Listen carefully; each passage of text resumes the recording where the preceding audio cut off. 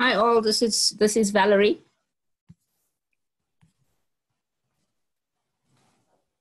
Good morning, Valerie. How are you? Sorry, I was struggling to get in. I just want to let you know I'm in now. Fantastic. Thanks. Okay, I think we should be good to go. Just checking, Roldo, you're going to be admitting people as they come in, I'm presuming, and I will just mute everyone. Is that cool, Roldo? Thumbs up. Yeah, I'll do that, Kate. Okay, fantastic. Okay.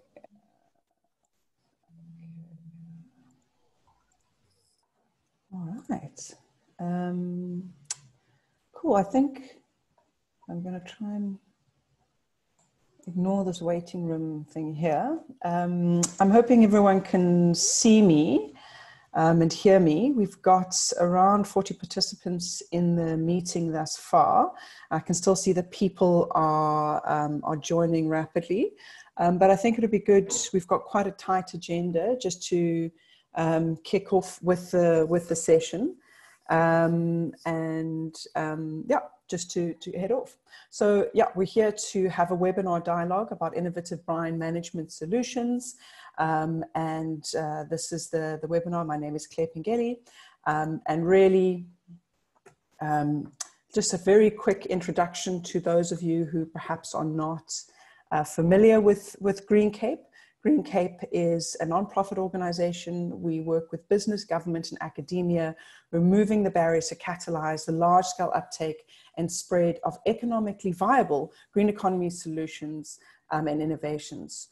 And really, our vision is around having a thriving, prosperous Africa mobilized by the green economy. So we have a number of different sectors that we work within. So today we've actually got a really interesting mix of a variety of different sectors that we're going to be looking at with regards to brine. So this is effectively hosted by the water program, but we are obviously going to be introducing some guys from the waste as well as from the energy teams, which is quite exciting. But above and beyond the work that we do in waste and energy, we have a very strong circular economy focus. We do quite a lot of work on finance as well. We also have a strong agriculture program as well. Okay, so really the purpose of today's webinar is to talk about brine. So brine wastewater management is a significant challenge for many companies. And we've seen this in a number of different areas and spheres of our work.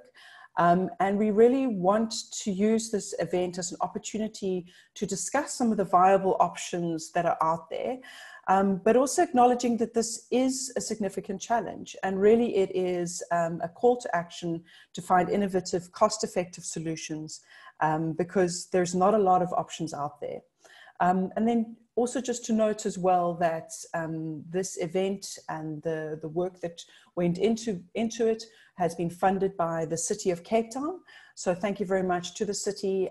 They really have supported us in trying to address this particular issue.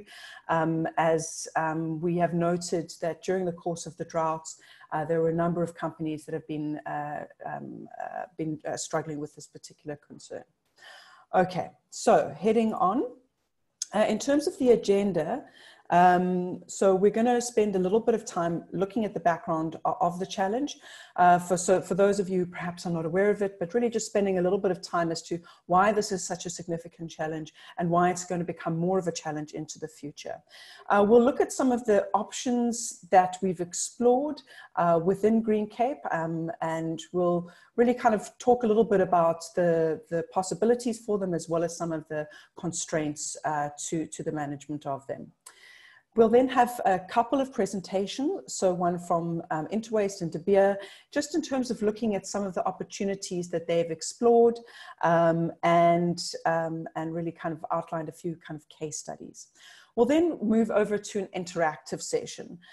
So, we're going to have a Q&A at that point on the presentations.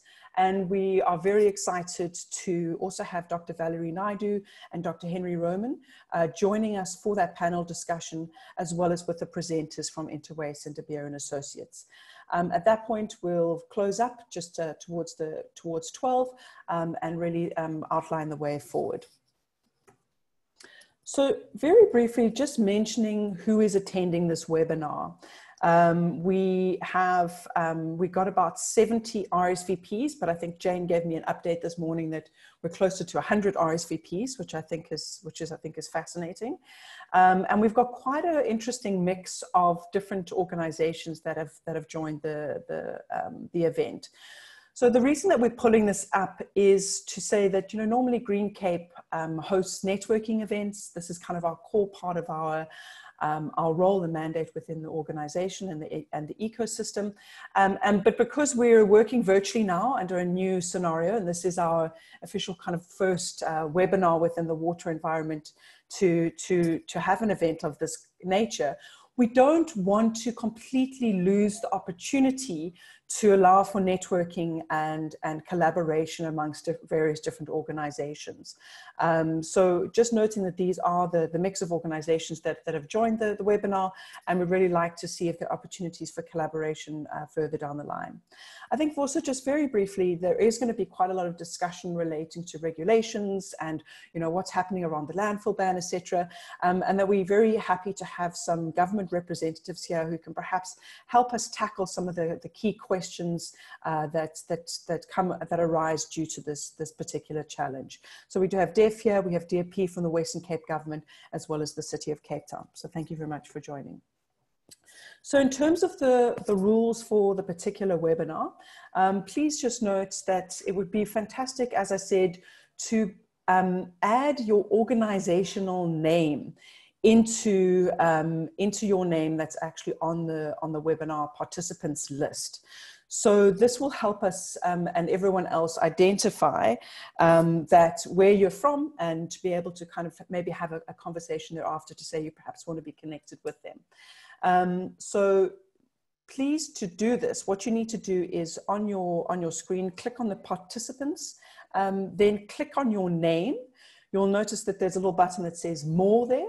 And click on rename, and then simply add your organization name in brackets. You should see that's the way that I've done my particular name right now. So, you know, obviously to keep things running smoothly, we're going to please keep your camera and mic off, unless of course you're a speaker or a panelist and speaking at that particular point. And then we're going to use the chat function to ask questions. So there are going to be a few presentations as noted, and we will have a session at the latter part of the webinar where it will be much more interactive. So I will be gathering those questions through the chat function and directing them to the appropriate participants in the webinar. So please add those in, add them as you're thinking of them, etc., and I'll collate them and ask them to be answered by the particular relevant representatives from the organizations. And then, yeah, I guess just to say that we have also gathered a few other questions that were gathered through the RSVP process, and those also will be addressed as we go through the webinar. So finally, just to hand over to my esteemed colleagues. We're going to first hand over to Jane, who you perhaps would have seen the invite came from. She's our senior water analyst within the water program. I will then be handing over to Sam, who's our waste sector desk, then briefly handing back to Jane, and then finally handing over to Yassine, who is our bioenergy analyst, to run through their various presentations. Okay, so that's it from my side. I'm now going to hand over to Jane. Jane, if you're there and can hear us and unmute yourself, please can you start sharing your presentation? Thank you very much. Thanks, Claire. I'm just going to share my screen quickly.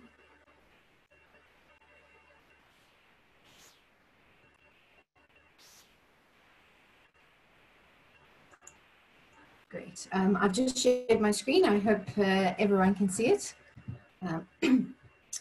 Okay, good morning, everyone.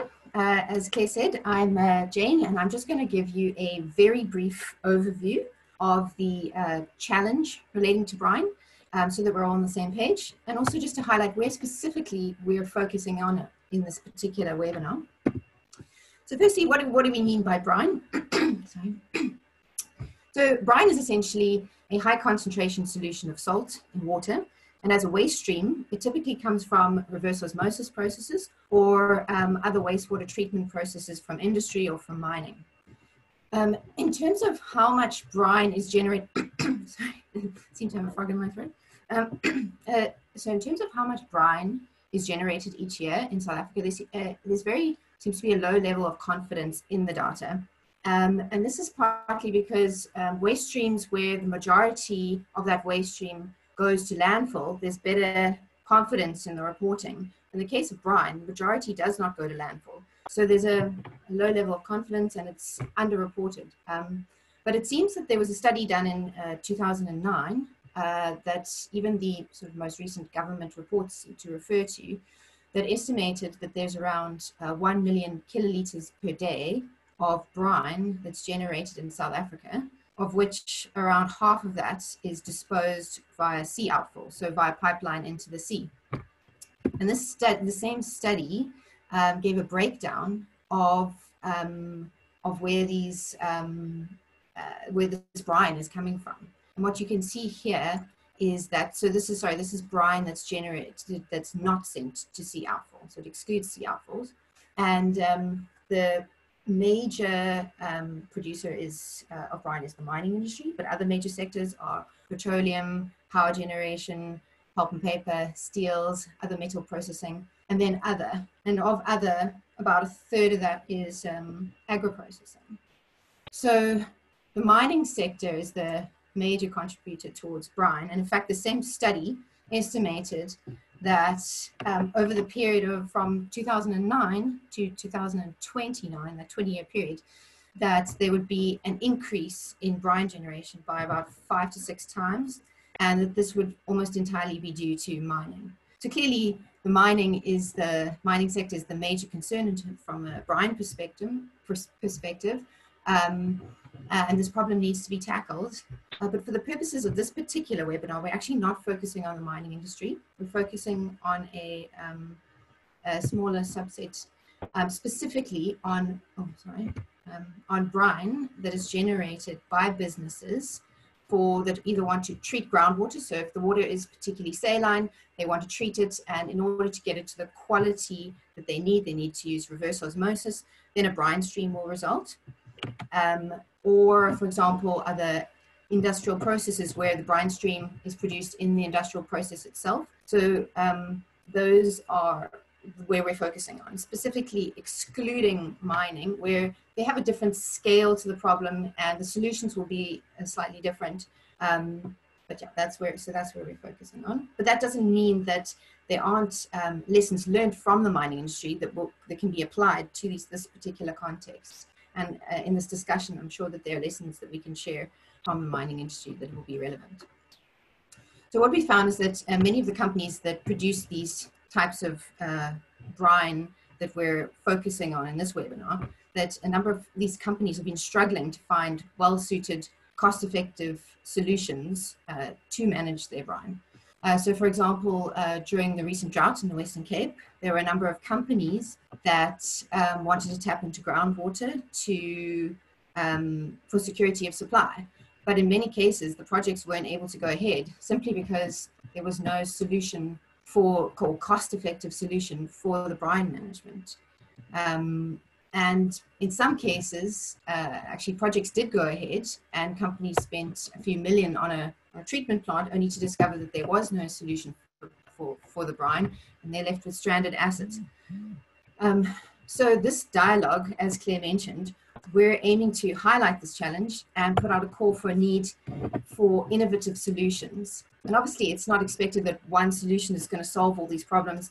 Each brine solution will be, each brine stream will be different, and so it'll call for different solutions. But I think there's an opportunity for partnerships that hopefully can come out of this, meeting. And then also I just wanted to use this opportunity just to mention that GreenCape has, we have compiled an industry brief. So this is aimed at commercial and industrial companies that want to tap into groundwater that's saline and want to better understand what are their options for brine management and what are the challenges associated with each one. So each participant will get a copy of this presentation at the end. So if you're interested, you can click the link and have a look there. So now I just want to also briefly touch on some of the relevant wastewater and waste regulations. Again, so we're on the same page. I'll just talk about some of the wastewater regulations, and then I'll hand over to my colleague Sam Smout, who will talk about the waste regulations. So in terms of discharging brine to sewer, each municipality will have its own wastewater bylaws, and in there they'll specify what the limits are for each different parameter for the quality of the wastewater. So for example, if we have a look here, this is for the city of Cape Town. This is from their wastewater and industrial effluent bylaw. And in here they specify the maximum limits for permitted discharge to sewer for effluent. And there are only 4 parameters shown here, but in fact there are actually many more, but I've just, for the purposes of this presentation, just shown 4 on the screen, and specifically to highlight electrical conductivity, which is a indicator of how saline a waste stream is. And here the limit for the city of Cape Town is 500 millisiemens per meter. And to put that in context, the seawater is often around 5,000 millisiemens per meter. And the reason for this limit is because saline water can corrode pipelines in the wastewater network. They can impact on the wastewater treatment process, and also the municipalities themselves, they have to meet discharge limits for the water that they've treated from wastewater treatment plants and released into the environment. So they need to meet those standards. In other words, if you have a brine waste stream and you want to discharge it to sewer, you'd need to get a permit from the municipality, and it would need to, in the case of City of Cape Town, be under that 500 millisiemens per meter. And even if it is under that, it's not a guarantee that effluent permit would be given. And then there are other ways in which you can discharge of your brine. For example, to land as irrigation, or to water resources like rivers or lakes. But again, there would be authorizations that would be needed. For example, either a water use license or a general authorization would apply. Or if you're looking to send the brine waste stream to sea via sea outfall, again, there would be permits that would be required. And this would include a coastal water discharge permit. So now I'm going to hand over to my colleague, Sam, to talk about some of the waste disposal regulations. Great. Thanks, Jane. You can hear me? Cool. Okay, great. Yeah, thanks, Jane. So my name is Sam Smout. I am GreenCape's waste sector desk, and I've been asked to present on the sort of solid waste disposal regulations that are governing brine and waste with high salt content. So I thought I would show this table, this map. This is a really great research done by Linda Godfrey and Susanne Olofse. I put the reference on the far right, you can see there.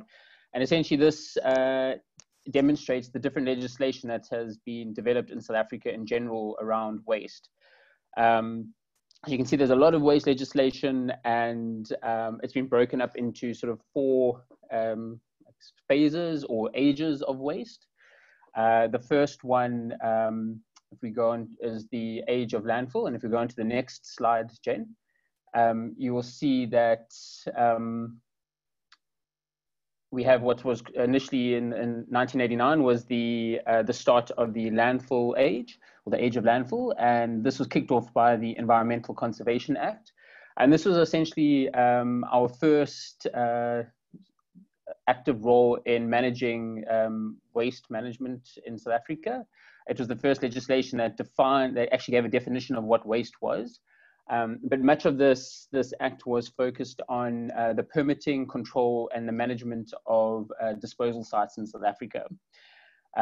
Essentially, this act focused on mitigating the impacts of landfills on the environment, and obviously in so doing humans or people. And what was quite what was quite interesting was that this essentially legislation has led to the development of what's called the minimum requirements for waste disposal of landfill. It essentially was developed by, was one of the number of series of minimum requirements established by the Department of Water Affairs and Forestry in 1998. The emphasis is on the water affairs, and so this was a proactive step in developing sort of minimum requirements or guidelines to prevent the degradation of water quality and the environment, and to also sort of have improve the standards for waste disposal in South Africa. Just to highlight that this Environmental Conservation Act has essentially been dismantled, and when it comes to waste management, it has been taken over by the National Environmental Management Waste Act, which I'll get into just now. Next slide, Jane. So once the Environmental Conservation Act was in place, soon after we had the Constitution of South Africa, which was promulgated in 1996. And essentially this solidified the right of everyone to an environment that is not harmful to their health and well-being.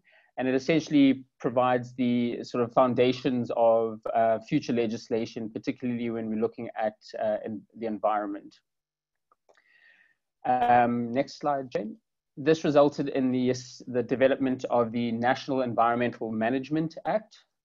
This was essentially a framework act that looked at,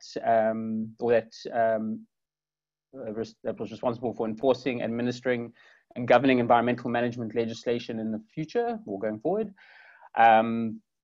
It had a number of principles that guided future legislation, and that included the polluter pays principle, cradle to grave, the precautionary principle, and waste avoidance and minimization. It also provided for a great foundation to establish other specific environmental management acts that focused on sort of specific elements of that impact on the environment. So if you go on to the next slide, Jane, one of these specific environmental management acts was the National Environmental Management Waste Act, more colloquially known as the Waste Act. And this legislation, promulgated in 2008, essentially sort of governs how waste is managed in South Africa. Once this legislation was enacted, it resulted in a great many number of legislative regulations that governed waste management. And you can see sort of in the background, you can see where at the top where it says the flood of regulations. And this was specifically around waste management. Three regulations that sort of are important when we're talking about brine include the waste classification and management regulations, the national norms and standards for the assessment of waste to landfill disposal, and lastly, the norms and standards for the disposal of waste to landfill. So I'm just going to touch on the last one. Next slide, Jane. And that being the national norms and standards for the disposal of waste to landfill.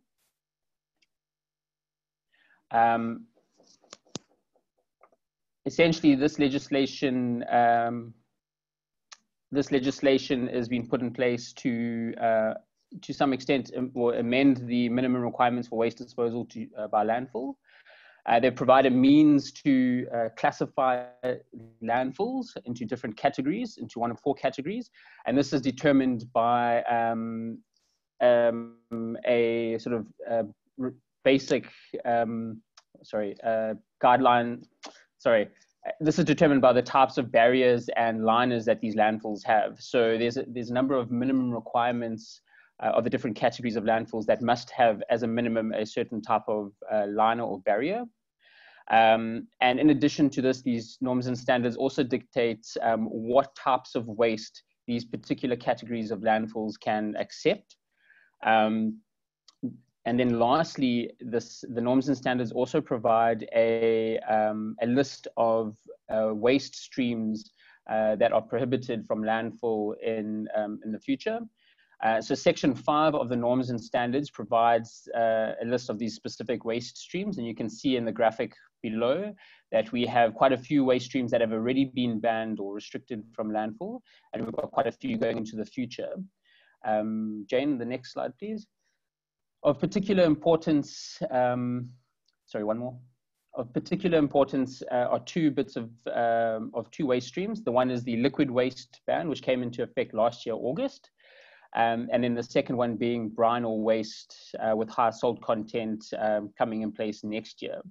So the reason why I brought up the liquid waste was because obviously brine is a high liquid content.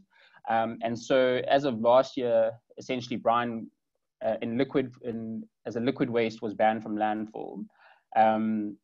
However, we know that there are cases where there's a sort of a slight loophole where these liquid wastes are bulked up with materials to sort of solidify it or make it fall out of the definition of liquid waste. And so just to highlight that as of next year, even if you do that, if that waste stream then still has a high salt content, it will then also have to be banned from landfill. So essentially what I'm trying to get at is that this legislation governs what waste streams are banned from landfill. And as of last year and next year, it will be brine and waste streams with high salt content. I guess the reason why this particular ban is coming in place, it really comes down to what is the purpose of sort of the landfill design, the barriers and liners for landfills and why they are there. And that's essentially to prevent the pollutants from landfills getting into groundwater and into the surrounding soils. And this is really important because these barriers and liners are often exposed to various different types of chemical, biological, and physical processes that take place in the landfill. And these often include, or predominantly through leachate, which is essentially like a liquid tea that percolates through a landfill. And you can imagine, the best way to imagine it is if you were to take a tap and you had to knock it into the base of a landfill and you had to turn that tap on, there would be a liquid that would roll out. That leachate is made up of various different components such as water, acids, solvents, and salts, and these impact on those liners. And so if this leachate potentially impacts on the long-term performance of these liners. And so from a precautionary perspective, it's important that we keep those liners from being damaged and preventing them from leaching or allowing the migration of pollutants into groundwater. So this is sort of like one of the reasons why these particular waste streams have been banned from landfill going forward. Great, that's it, Jane. Next slide. Thanks so much, Sam. Okay, so in this next section, myself and my colleague Yassine Salih, we're just going to give you a very brief overview of some of the major brine management options. I will talk more specifically about the discharge and treatment options, and my colleague Yassine will be talking about the industrial symbiosis opportunities that they've explored.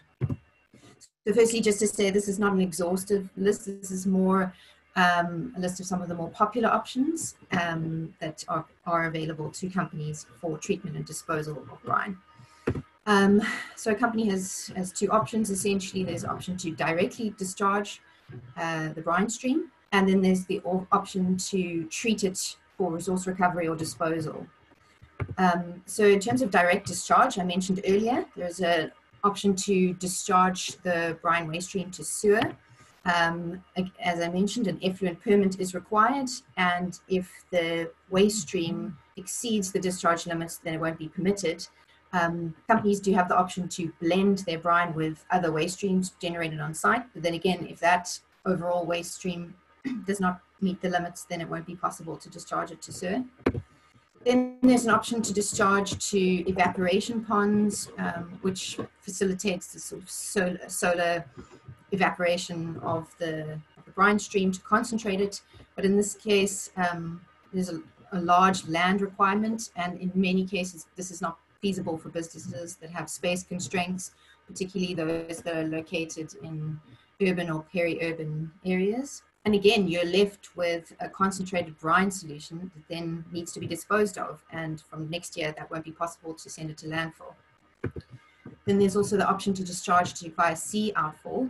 And here there will be licenses that are required, such as the coastal water discharge permit. And there's going to be a high construction cost associated with this. So looking at, as an estimate, around 10 million rand per kilometer. So this is obviously only feasible for sites on the coast, and also it would only be feasible if you're like a very large brine producer, or if multiple users can use the same outfall. And then in terms of the treatment side, there are various membrane solutions, but in terms of looking at multi-stage membrane filtration, one of the challenges with this is the high capital costs. So typically, so for example, looking at 1.5 to 3 million rand per million liters per day of brine treated per stage, with up to 4 stages. So that's quite a high capital cost that many companies wouldn't be able to afford, and their projects, like their groundwater project, for example, might not go ahead on that basis. And again, you're left with the remaining brine that needs to be further treated or discharged. And then in terms of other options, there are also thermal technologies, whether it be freezing, like eutectic freeze crystallization, or evaporative technologies. And here again, there are high capital costs. Typically, it can be in the region of 80 to 100 million rand per million liter per day of brine treated. And again, for many companies, that's not going to be a viable option. There's also high energy demand, depending on what your energy costs are. It can be 100 to 150 rand a kiloliter. Obviously, the eutectic freeze crystallization is a lower energy than the evaporative technology, so it would use less, but there still has an energy cost to it. And then if you have salts, if you have individual salts that are produced, such as through eutectic freeze crystallization, then you need to find a market for those salts. And if mixed salts are left behind, they would have a low market value, and disposal is often required. And then that, again, with the ban to landfill, that would be a challenge. So that's just a very high level overview of some of the options that are some of the popular options that are available to companies. You can see that each of them has their own challenges. Now I'm going to hand over to my colleague Yassine, who's going to talk about some of the opportunities, the industrial symbiosis opportunities that our WISP team have explored. Thank you very much, Jane. Hope everyone can hear me. Yes, so I'll be speaking on the Western Cape Industrial Symbiosis and their focus on the brine opportunity. WISP, or Western Cape Industrial Symbiosis, or often known as WISP, it focuses on underutilized resources, mainly things that come out of waste, or that's generated as waste or wastewater. These are commonly viewed as wastage or underutilized resources, and we assist businesses in finding value-add options and building relevant networks with other businesses that can add value to this underutilized resources. Where WISP sort of started looking at the brine solution management situation was due to the increase in brine generation, as Jane mentioned previously, as an underutilized resource, because a lot of businesses within the City of Cape Town, Western Cape region, were looking at alternative water sourcing plans, particularly that were implemented during the drought period. A lot of these companies had concerns around the costing, as Jane has mentioned, with these technologies, and they've approached WISP for alternative solutions to the brine discharge issue that they may have. What WISP usually does in this situation, we do an opportunity scanning exercise, which we conducted to basically assist those businesses in seeing where they could add value to the brine, through the brine as a whole component, or by the byproducts produced in brine treatment and disposal. Jane, next slide, please. Thank you. So the options that we looked at were sort of non-existent solutions, or solutions that were not common, not referring to the technologies that Jane mentioned. We looked at, was there a context that the brine could be used as is, or reused as it is discharged? And we had a look at whether we could feed the brine into existing solutions such as composting, anaerobic digestion, animal feed, construction materials, as well as we looked at specific sector usage where they have a requirement for water streams with high dissolved solids contents, so like your textile dyeing processes, or anything that requires you to increase the pH or the salt content of a particular process. So we looked at all of those sort of situations to see whether there were any context of where these sort of brine compositions can be applied. And naturally, we encountered a number of barriers from that. Jane, next slide, please. The barriers we encountered were quite interesting because it required a bit of unlocking, and those markets are still being assessed and researched on how to unlock those markets. As we see with reuse for brine that is discharged as is, it's very composition dependent. Most brine, very rarely you'll find brine solutions that are the same for different sites, and there's a number of reasons for that. In terms of feeding it into existing solutions, the high salt content within brine often has an impact on those processes. So, for example, with composting, it affects the composting efficiency, as well as anaerobic digestion. It affects the pH and the microbial levels within anaerobic digestions. And then within animal feeds, in most cases, the salts within those brines are not considered food grade. And it's considered a bit of a high level of salt for animals, and farmers would not want to take that risk. When we looked at sort of the construction materials sector in terms of can brine or the salts that come out of brine be used within that sector, brick manufacturers saw that there was a bit of an issue with discoloration of bricks. And they've revealed that the market of technical bricks are very aesthetic conscious, so they prefer to have their bricks a certain color.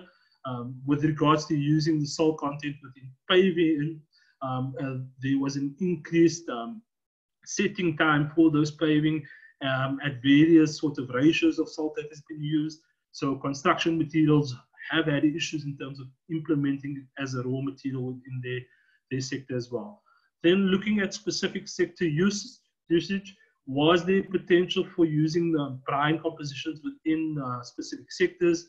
Textiles, specifically, they use brine solutions or salts to sort of improve their dye processes. But it was found that here again, because of the composition inconsistency, it may require large investment to sort of extract specific value products that they need in terms of the brine content, in terms of specific components within that brine. We are still exploring a number of other options in terms of how we could make brine treatment options more attractive in terms of viable solutions. So we are happy to engage with anyone that has ideas, but most of these sort of solutions that we've looked at or explored are still in sort of research and development phases, and are still being assessed for their business case viability. Thank you. I'll hand back to Jane on that note.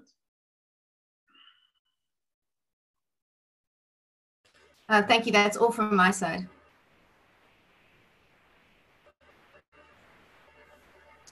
Okay. So I think I'm picking things up here. Jane, if you don't mind. There we go. You stopped your screen sharing. So I guess we just wanted to, my colleagues are efficient as usual, and we're actually ahead of time on the agenda. So we weren't actually planning a Q&A session here, but I thought we might want to just pause because I see that there have been some questions posted into the chat. And I wanted to just quickly see the ones that were applicable to my GreenCape colleagues, if I don't mind putting them onto the spot and getting some thoughts from them. And you guys are obviously very welcome to say if this is not realm of expertise, and perhaps we can hold it off for some of our colleagues at a later stage. But I wanted to get a sense first from Yassine, in terms of the options that you explored there. Tyra's asked us, did you look at construction processes like roads and buildings, or just construction materials in actually looking at the options for brine? Yes, that's a good question. In most cases, we looked at construction material initially, and that is because a lot of those roads would use the construction materials generated, as well as buildings, using those bricks or concrete, laying similar concrete manufacturing processes that the paving uses. In terms of the road specifically, there are quite a lot of legislation around that, and that requires unlocking. You will see that in terms of our colleague Kirsten Barnes' construction and demolition briefing, on where she sort of investigates the potential usage for construction material reuse in roads and sort of construction materials. Okay, thank you, Yassine. I want to now pose a question to Sam.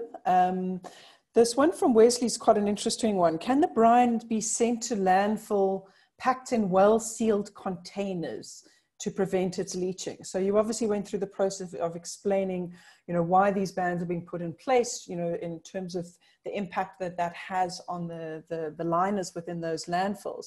But if, I'm imagining it's almost like a nuclear waste in a sense, where you're packing it in so well that there's no danger of it leaching out. Is that a possibility that could be explored or has been explored?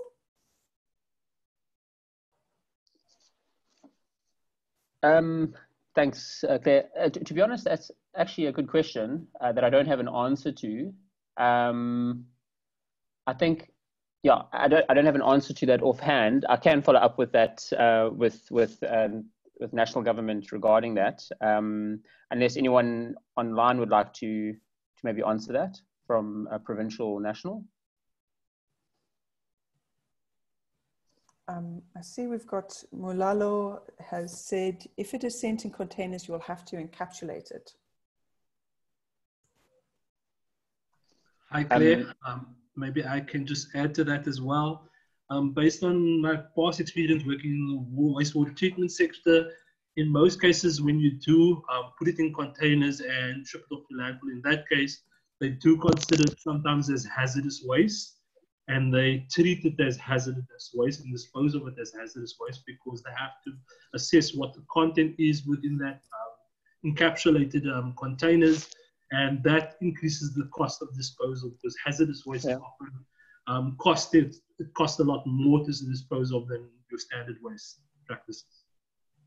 Okay. Yeah, that's a good point by Yassine, is that often, I mean, there may be a solution, but it can actually be more expensive than sort of another option that might be cheaper. Even though it's quite an expensive solution, it might just be cheaper to go with that expensive solution than just to encapsulate. But yeah, I can follow up on that. You said it was Wesley had asked the question. Yeah. So I'd like to unmute Mulalo. Trying to unmute. Hi. Hello. Can you hear me? Yes, we can hear you. Hello. Yeah, I'm not gonna put on my video. I'm still in my pajamas. So with regards to taking it to landfill, adding to what Sam said, yes. So what will happen is that it's gonna go in as encapsulation, and it will be hazardous waste, but at least that way you prevent it from leaching and interfering with the different layers that's found in the landfill. So I think the bigger picture in this whole thing is that it's not like landfill can't take it. It's the cost associated to taking it to landfill, and also the space that it will now require, because now you bring it in an IBC, perhaps the IBC is half filled. It needs to be cemented or isolated alone. So it's all about cost implications and the economic feasibility around that business case. And we had an instance where one of the generators actually built within their plant some sort of, I would say, burning facility, like a burner or a boiler that he used the feed, the brine feed, to be burned off, you know, so that it becomes, in terms of its salt content, was much more minimized when he sent the waste to landfill. So that's another option for generators that they must consider when they're putting in these plants. And mostly you find that most generators don't take into account the waste cost of putting in this reverse osmosis plants, this wastewater treatment plants, because in the past it used to be cheap, but now things have changed. So yeah. Thank you, Malalo. Just to get on the record, what organization are you representing? Sorry, I work for EnviroServe Waste Management. Thank you very much for your response. I think very relevant. I think that's absolutely accurate. The cost, I think, is often the biggest prohibitor, and I think that's also why the emphasis on this particular webinar is around cost-effective solutions. Well, thank you very much. Yeah, Sam, sorry. Sam, yeah, Bradley Thorpe also noted something which is also relevant, is if you look at the norms and standards that I was referring to earlier, that being the national norms and standards for disposal of waste to landfill, under section 5, where it illustrates the pipeline of waste streams for disposal, 5.1 is specifically to streams, but 5.2 sort of gives you a little bit more provisions. And so section 5.2.b highlights that macro encapsulation of waste is essentially as defined as will be banned from 2021. So I'd also need to have a look at that in a little bit more detail, but that's also another item to consider. Okay. Thank you, Sam. And I think also just noting that Joe Burgess from IL Utilities actually did respond to Ian around the option of discharging brine to underground mines. It's often considered, but it's very complicated. You have to be sure that brine will not leach or react with the underground geological chemicals and water. So yeah, for a pretty complex space, and I think becoming significantly more prohibitive as time goes on. So thank you everyone for that brief segue. I'd like to now please hand over to our speakers. So our first speaker is Nigel Bester from Interwaste.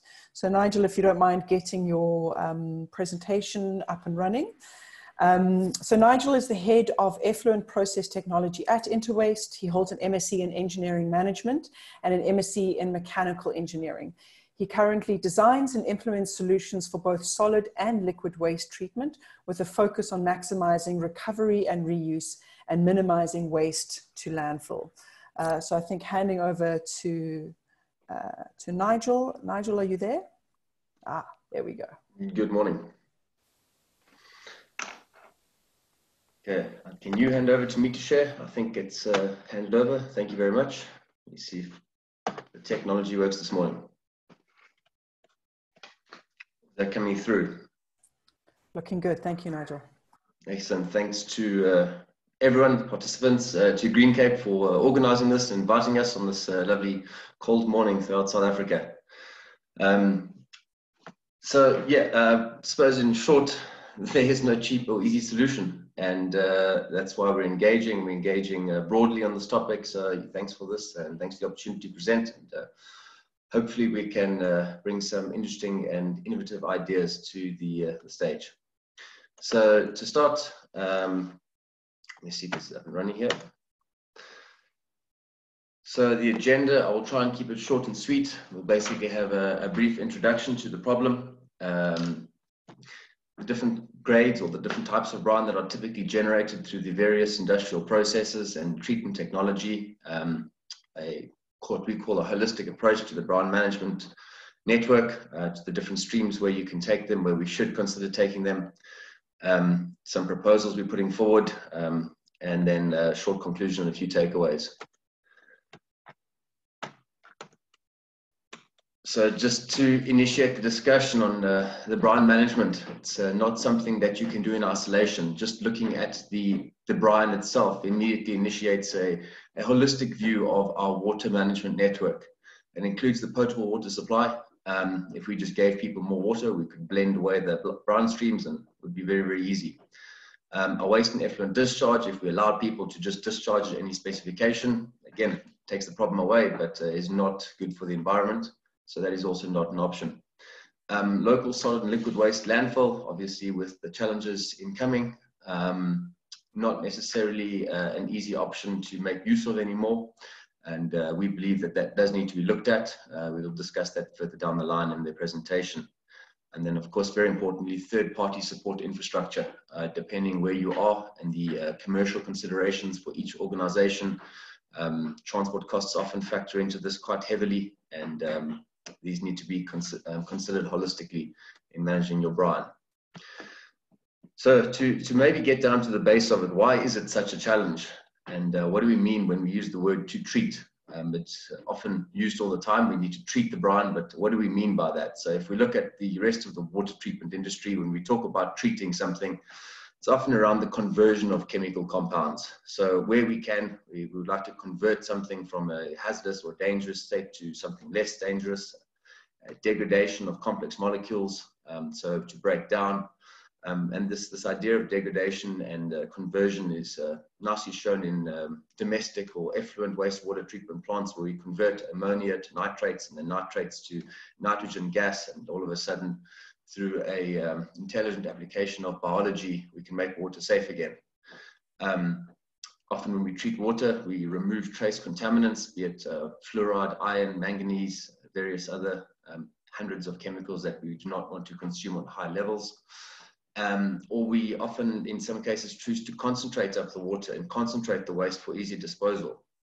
So that is also something where we talk about then going into advanced treatment through reverse osmosis, evaporation, as I say, often a combination of the above. Brine is such a challenge because we can't convert it. We can't really move it to much else. Sodium, you could potentially react to sodium sulfate or something else, but effectively sodium and chlorine effectively reacts to become chloride. Iron, the two bond, it is a base element on the periodic table, and there's not much really you can do with it. So just also an idea on the broad range of brine streams we talk about. A basic stream would be considered brine, 3.5 to 5% concentration of sodium chloride, 3.5% being typical seawater, and we can go all the way up to about 26% or 260,000 TDS, at which point any additional dissolved solids would precipitate out. So just to set the backdrop on why it is a challenge, bit of a play on words, not all brine is made equal. Just to note that there are very large differences in the type of brine generated and the options to treat each type of brine, and these are very intimately linked to our disposal options. So that must be considered when you have a brine stream. You need to understand and quantify what you have before we can identify the cheapest and most effective way to dispose of it.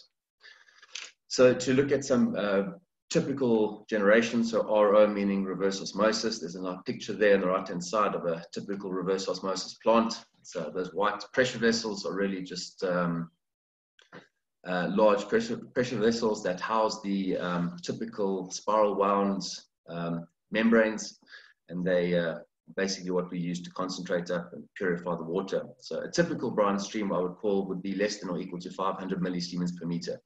And this is where you would usually get, you may get a permitted discharge to local sewer.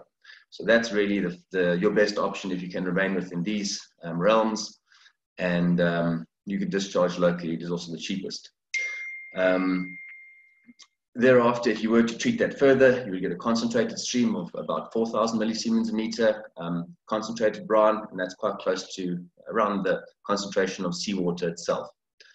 If you then have a typical seawater desalination plant, you would start with that and then end up with nearly doubling that, depending on your recovery. You'd end up now with the seawater reverse osmosis brine, and those streams are typically sent to sea outfall with a discharge license with any operating seawater desalination plant. Modern technology now allows us to push that to about 12 to 13% or 12,000 millisiemens per meter with the modern ultra-high pressure membranes. And now, as you can see from that, the next stage we'd be looking at evaporation, potentially crystallization, and now you go up to 3,500 all the way up to 60 if you are using crystallizers as well. So it's quite important. It depends on where you start, what kind of brine you're going to end up, and depending on how you quantify your brine, what we would look to either further treat and potentially transport for disposal. And also, obviously, this all factors into the commercial decisions made by each organization. So what we would call a bit of a holistic approach is any brine generated, really, there's only a few options we have. We need to either safely release it to the environment, being sewer or the sea. So that would be a liquid discharge. Obviously, it has to be environmentally friendly, and that's why we're saying safely released. So typical sewer, we've only got a low concentrated brine, and to sea, we can run something quite a lot higher based on the sodium chloride levels in seawater itself. Reuse is always an option. If you have food grade quality salt and you don't have other contaminants. Also now, obviously, there's technologies that have been developed to split out sodium sulfate separate to, if it is in a solution and then running through evaporation crystallization, we could end up with high quality grade sodium sulfate and then separately treat and concentrate up your sodium chloride. Again, it depends on your contaminants and many other issues. Treated before release to environment is really an interim stage, and it falls back to the other. That would generate additional water to be recovered, and you'd still have to either reuse the product, release it to the environment, or send it to landfill. There simply are not more options, at least not easily available and commercialized options. So what we have got a high-level proposal on the right-hand side there is to be ecologically safe. Obviously, inland and coastal discharge to sewer typically it's less than 500 millisiemens, and that's obviously also volume-based. You can't release a very large amount into a river and offset the salinity balance. That also has to be monitored.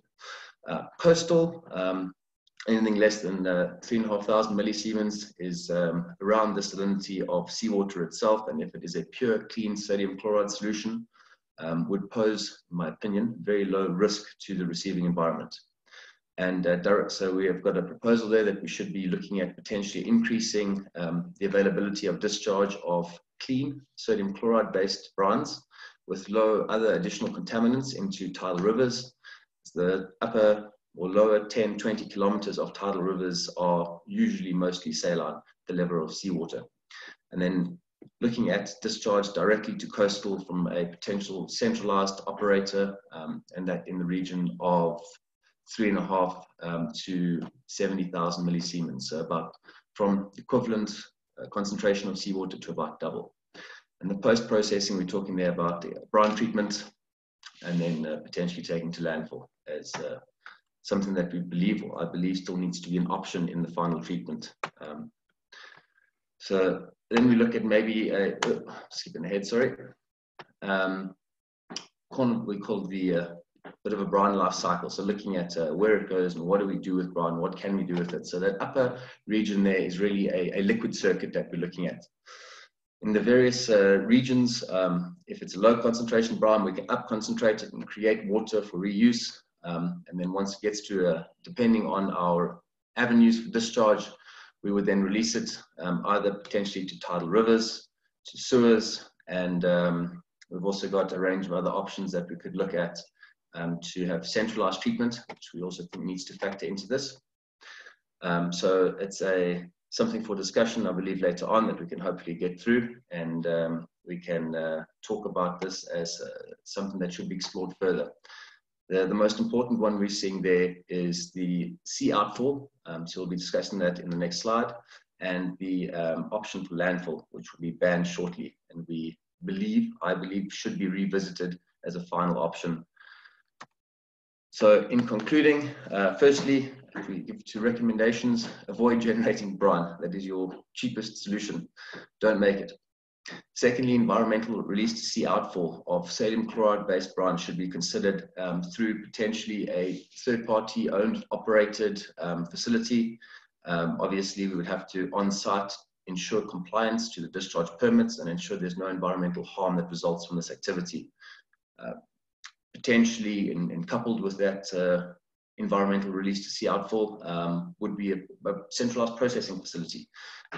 Again, depending on the supporting infrastructure and the surrounding industry, the users that will make use of this facility. So when we say centralized thermal brine treatment facility, As Jane noted, the capital and operational costs for thermal evaporation and treatment are extensive, and centralizing facilities, there are economies of scale that would bring reduced costs potentially to certain users.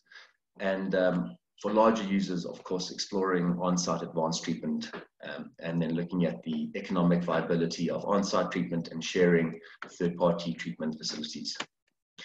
Some of the challenges that we've encountered on this quest, if we can call it, to potentially access sea outfalls is they usually are intimately coupled to, it's basically a coastal discharge permit that's issued to a specific user. Strict adherence is required, and it's not something that a third party would, or that third party access would be given easily. Those permits are given for specific activities and specific water qualities to be released.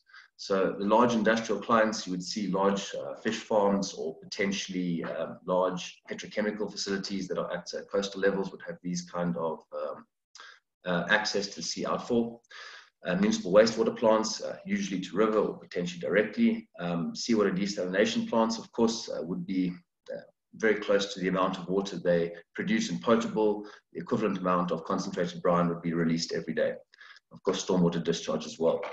So some challenges in this, of course, is around reputational damage and operational risk in bringing in third-party, almost call it unknown streams. A lot of testing needs to be done. And usually it's just not economically viable or a risk that third-party operators would be willing to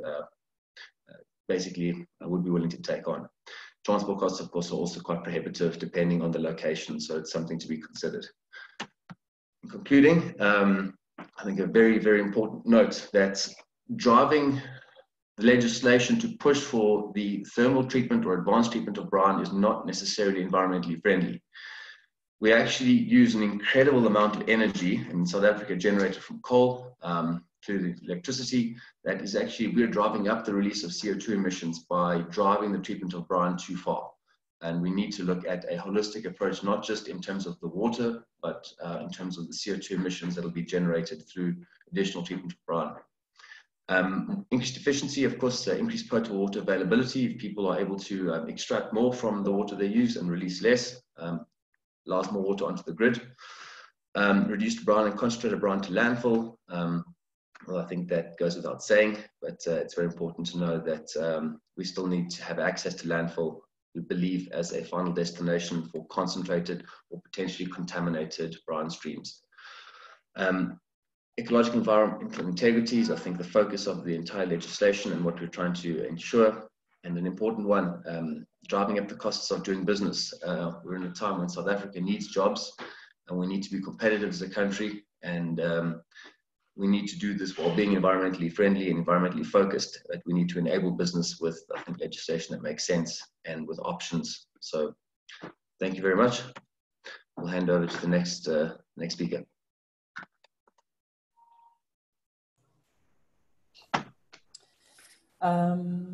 Thank you very much, Nigel. I really appreciate that, that presentation. I think it's really outlined some of the complexity around this and some interesting proposals that you've put on the table there that we'd like to, I think, pick up a little bit in the Q&A session, because really some interesting food for thought in terms of that third-party discharge outfall. We're now going to be handing over to Forrester De Beer to set up his presentation. Forrester, if you wouldn't mind getting things up and running on your side while I introduce you. So Forrester is the founder and principal engineer at Forrester De Beer and Associates, which is a consulting practice operating in plant design and engineering sectors. He is a registered professional engineer and has interests in heat transfer, energy, liquid waste treatment, and green technologies.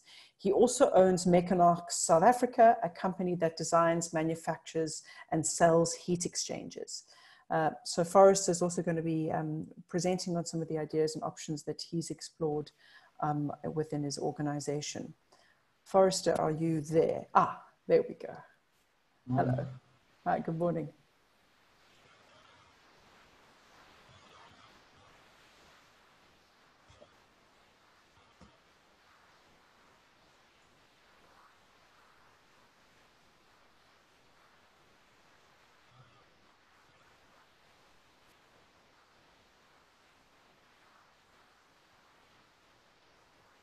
Hi, good day, everybody. I'm just going to talk briefly about how to treat waste and in a pilot plant that we've been operating on various brine waste over the last 2 years.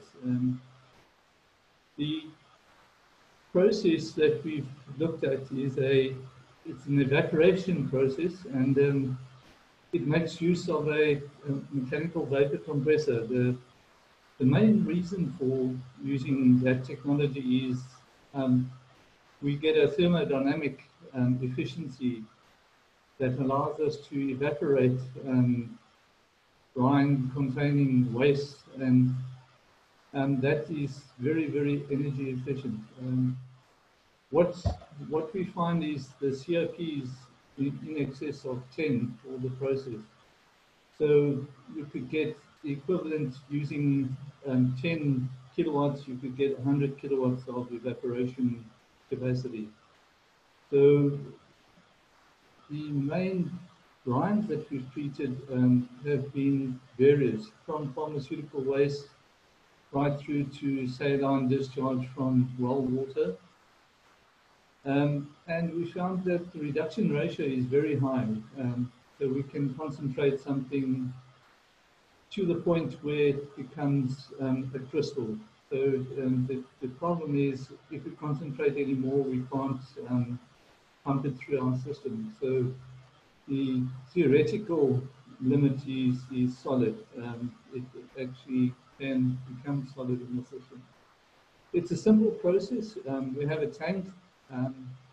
We put the brine in a tank. It's then evacuated with a compressor. It then compresses it through a heat exchanger, and then that is then discharged back into the vessel at a higher temperature. The steam that we draw off the waste then compressed and the temperature rises. And that thermodynamic process creates a sustainable process that uses very little energy. The only energy that we're putting in is to drive the compressor motor. On aqueous brines, we find the results extremely good. So the condensate that we get out of there is almost pure water. If the brine, sorry, I've got a DC problem. If the brine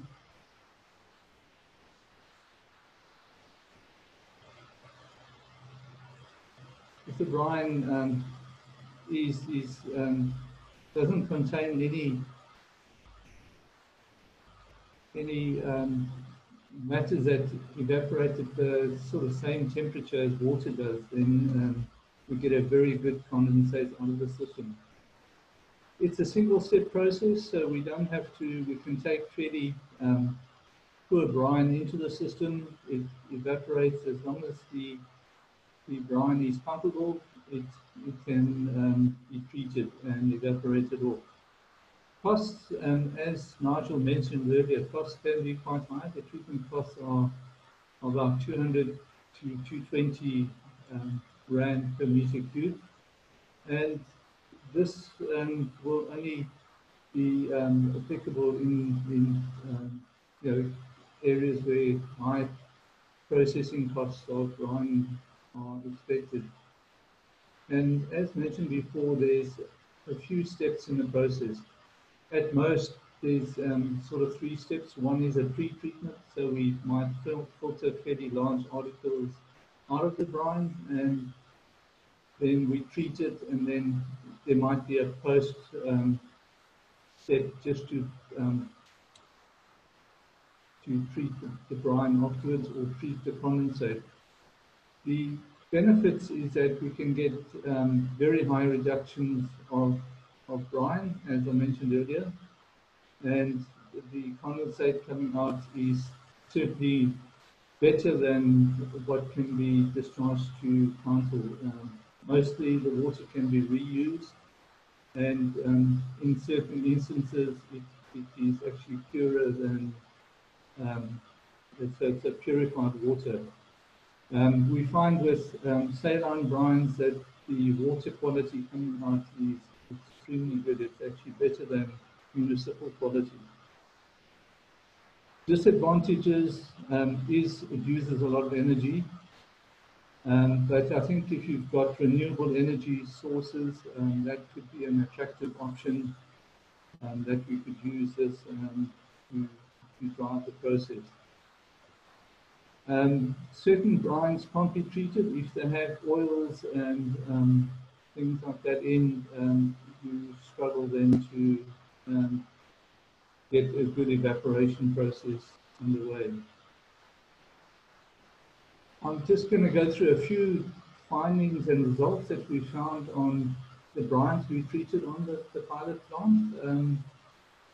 We treated hazardous aqueous waste.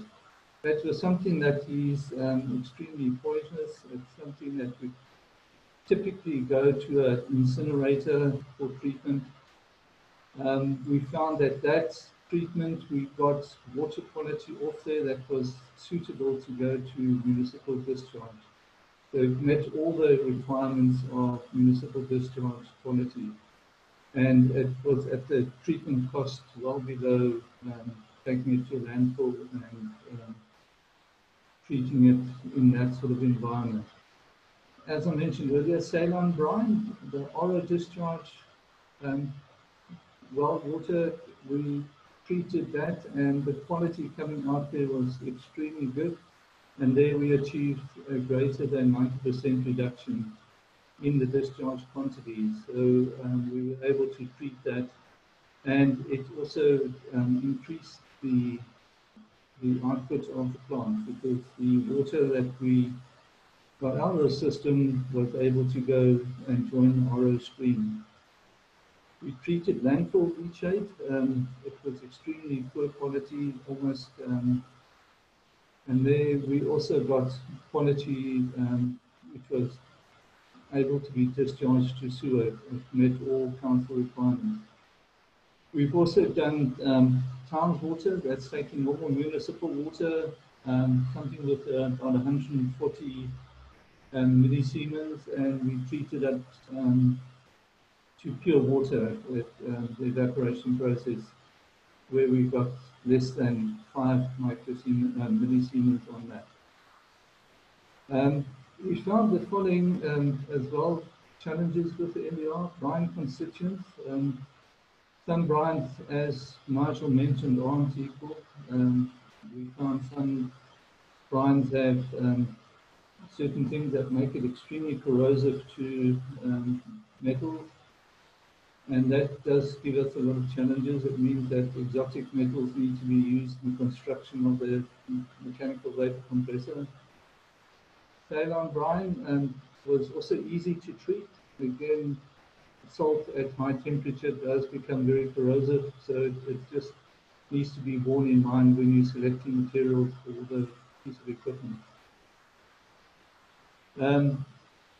Obviously, solid salt is very hard to get rid of, so that would need a second step treatment or find a stream for the crystallized salt.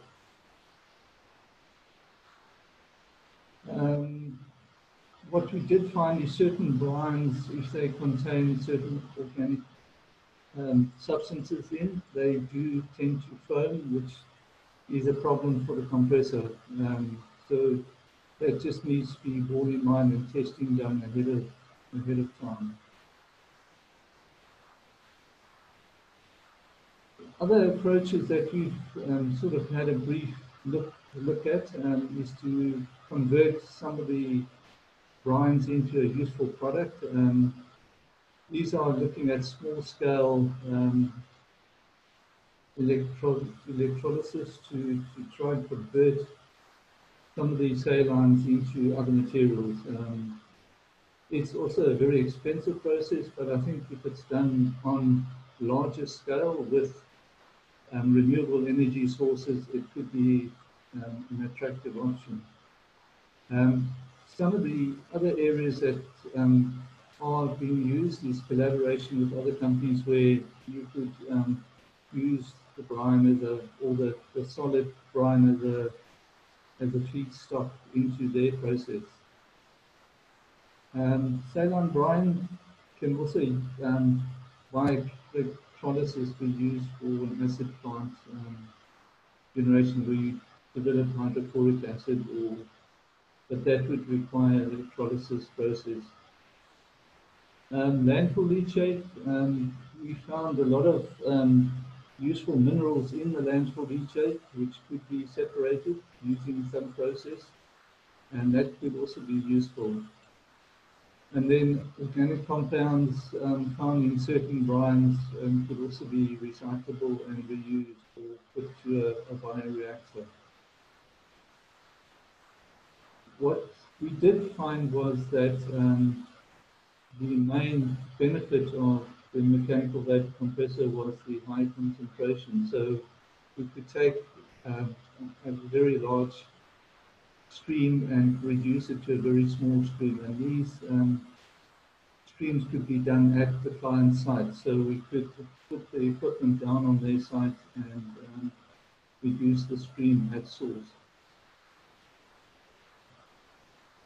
And that's the end of my presentation. Thank you very much, Forrester. I really do appreciate that presentation and outlining some of the options there. We're going to, if you don't mind stopping your presentation now, we're going to open it up to our interactive session. So I'd like to, so Forrester, you're going to obviously stick around, and Nigel as well. I'm going to introduce two of our additional panelists. First, Henry Roman. So Henry is the Director of Environmental Services and Technologies Directorate at the Department of Science and Innovation. He has 15 years experience in the National System of Innovation in various roles, with 9 of these at the Department of Science and Innovation. He has led the development of 2 roadmaps related to the green economy ambitions of South Africa to guide research, development and innovation in the water and waste sectors. He's also commissioned the first green technology landscape report for South Africa conducted by ASAF, as well as the first of its kind green R&D investment survey conducted by TIPS. He is currently working on developing an SDI framework for the circular economy. Good day, Henry. We also have Dr. Valerie Naidu, who is from the Water Research Commission. She completed her master's and PhD degrees from the University of KwaZulu-Natal and Pollution Research Group and the Department of Chemical Engineering, with extensive experience in wastewater systems. She joined the Water Research Commission in 2008 and is currently the Executive Manager of Business Development and Innovations. Valerie is the past president of the Water Institute of Southern Africa and the previous chair of the board of the Water Institute of Southern Africa. So thank you everyone for joining in this particular discussion.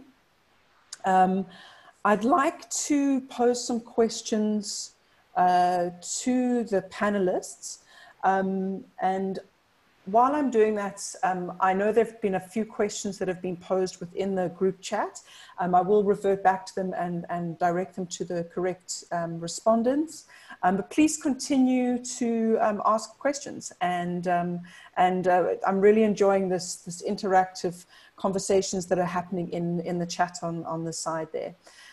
So, I mean, I think as you can all understand, one of the key reasons we have brought the likes of Henry and Valerie into this conversation is that this is a significant challenge, and it's not easily solvable, at least from in a cost-effective manner. And from the amount of inquiries that we as GreenCape are receiving from industries that are really kind of querying what to do around this, what are the opportunities around, you know, perhaps potential off-takers of this brine. There's a lot of work and I think a lot of concern on the perspective of industries around this 2021 legislation that's coming in. So we feel that there's quite a lot of work that needs to be done in terms of looking at innovation and looking at perhaps new solutions and areas that need to be looked at, because this is a significant challenge that's not going away anytime soon. So first of all, I would like to hand over to Valerie.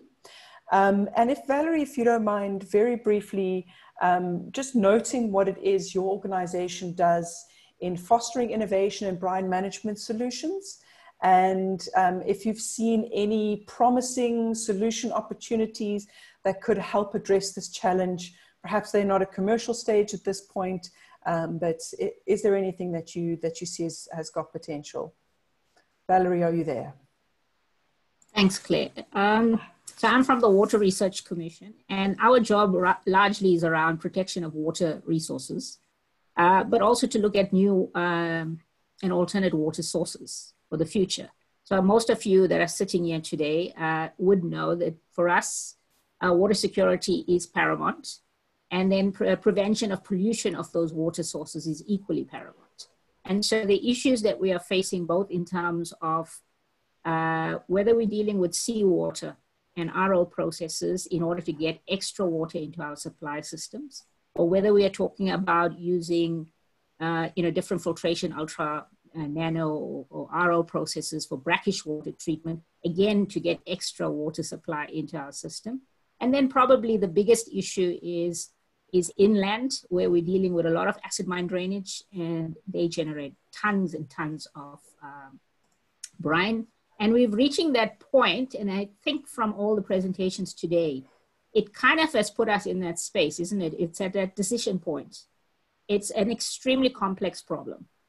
It's going to require cooperation and collaboration.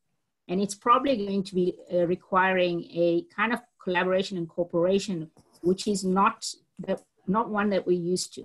Because we're very typically, as a country, used to creating regulations and then handing over to different people to do stuff. For me, I think the problem is so big and could have such major challenges in terms of stopping it from going to the landfill, that businesses have to organize to work together and collaborate. I think the guys that provide technologies and solutions need to organize and work together. I think universities that are bringing some of the emerging technologies, again, have to become part of those groups of people that are trying to find the solutions. In South Africa, we have one thing, we give quite a bit of research funding around certain areas. What we don't find is venture capital when technologies are closer to technology readiness levels 7, 8, and 9. And I'm not talking public sector funding here. I'm talking where private sector comes in, whether you're the person that's generating the waste or whether you're the person that's providing the solution. I would like to see more of that interaction to try and solve something as difficult as this. So Claire, you spoke a little bit around what we kind of do in terms of research. Over the years, we've researched a lot around, because brine gets stored in ponds. So we've researched a lot in how can we, what should I say, extend the life of the pond. So in that space, we've tried, universities have tried things like wind-aided intensification, evaporation. They've tried humidification processes called dew vaporization. Again, still early stage, and it has some opportunity, but again, we haven't really taken it up to the scale up. Of course, at the WRC, we've monitored the different technologies, because not only should you watch what you use as a technology to treat brine, you should also be looking at the feedstock.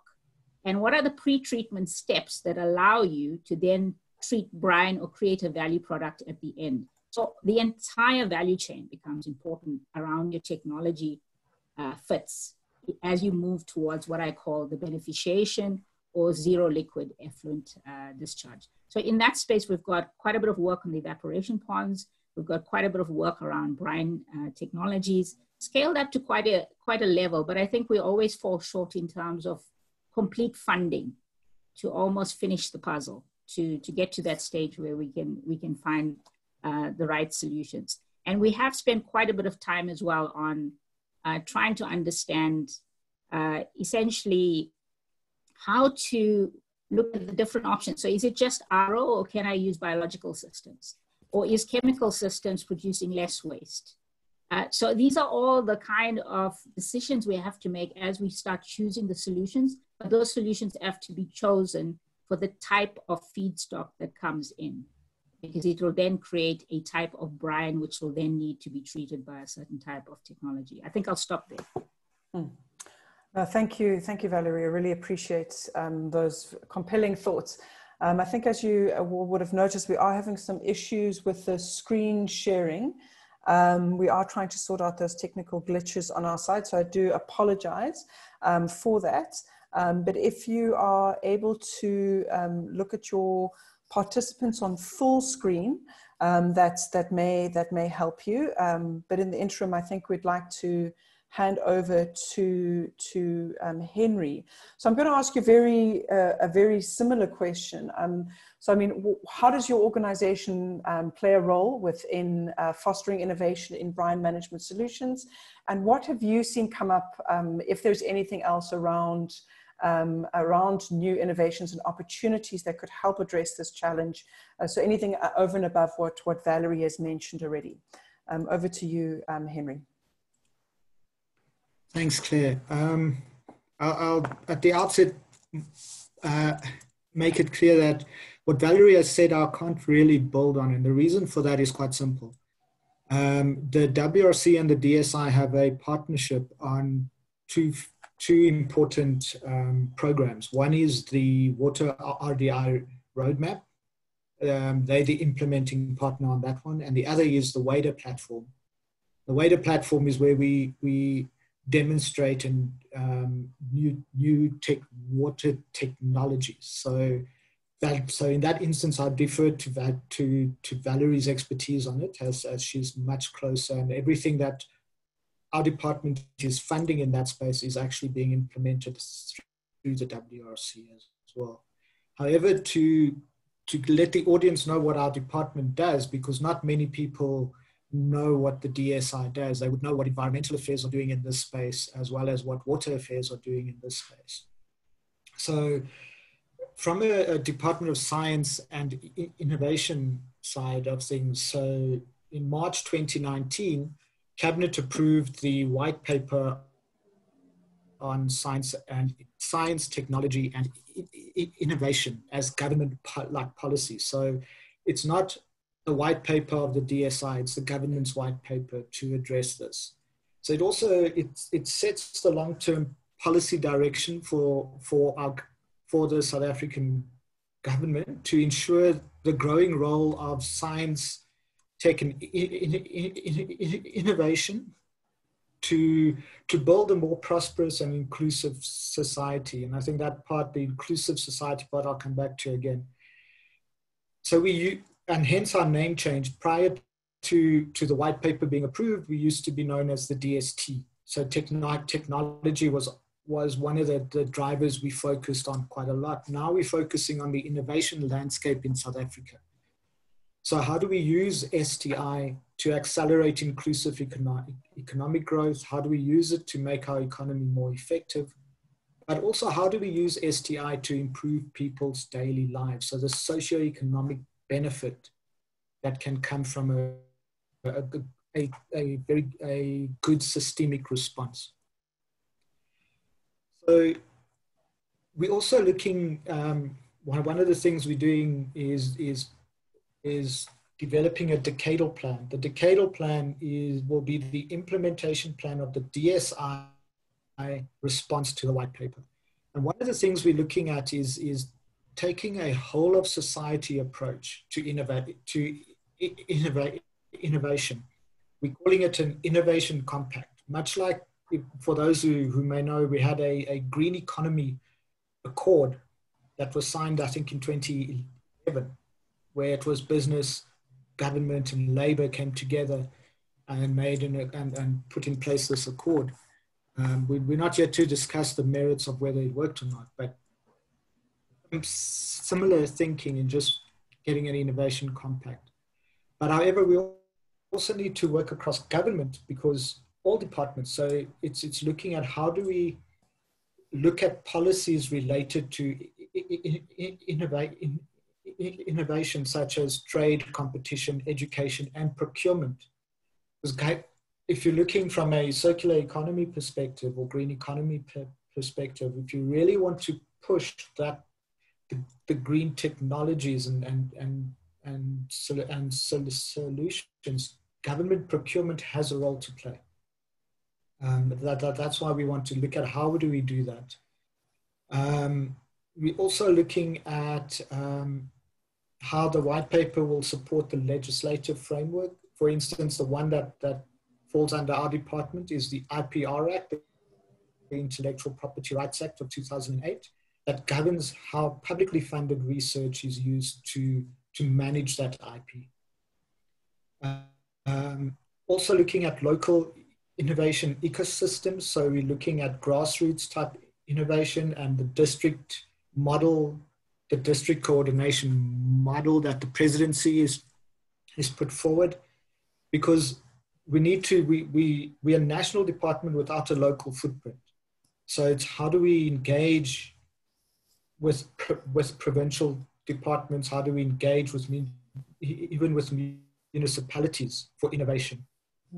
The NACI Foresight Report, which is the basis for the decadal plan that we're busy developing at the moment, has identified both circular economy and water security as priorities for the decadal plan. The reason I bring the two together is because the work under the waste roadmap is laying a good foundation for a transition to circular economy. But looking at it, so looking at the two, we need to let me start again. So the reason for looking at the two is we cannot address the issue in isolation. We cannot just look at brine as brine or as part of a water problem or only as part of a waste problem. You have to look at it holistic, like Nigel was pointing out, we need a holistic solution. And that's sort of the stance at the moment. That's what we're taking. In terms of opportunities, more stringent legislation should not only be looked at as a problem, but it actually presents an opportunity for us to potentially create new economic streams. Because if we're looking at the brine, I've been watching the conversation unfold on the chat. There may be opportunities, business opportunities can be realized. What Yassine was talking about, the industrial symbiosis way of addressing the problem, is what we should be looking at. I think I'll end there as well. No, thank you, Henry. And I think that there's obviously a real need for increased collaboration and cooperation amongst various departments and different sectors of the economy as well as the country to be able to solve for this problem. I guess I'm just wondering, you know, as the Department of Science and Innovation, are you looking to play an active role in helping facilitate some of those collaborations? Or perhaps this is even a question for Valerie as well, but there really seems to be a need for an overarching approach that is being led, you know, by some strong leadership in this area to be able to move this forward? Or are we looking for a much more kind of organic approach to be taken place? Well, to start with, in the way we're approaching the decadal plan is through the priorities identified by NACI. So we're picking the ones that we see as having the most impact over the 10 years to come.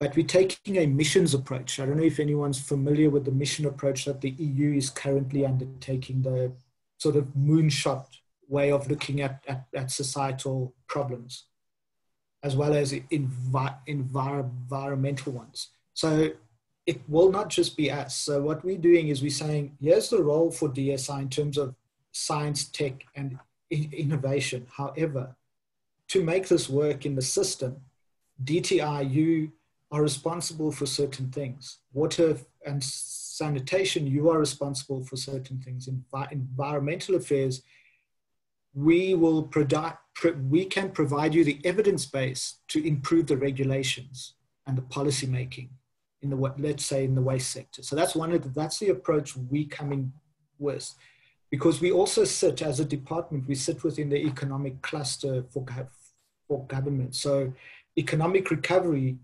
post-COVID, and looking at the downgrade we got just during that time as well. So economic recovery is top of mind. And alternative models for the economic recovery for the country is one of the things that, as the Department of Science and Innovation, we are looking at circular economy as one of the models that potentially can lead to that because of its inclusive nature as well. Okay, thank you. I'd like to see, I see Valerie would like to respond to that as well. Valerie, if you don't mind.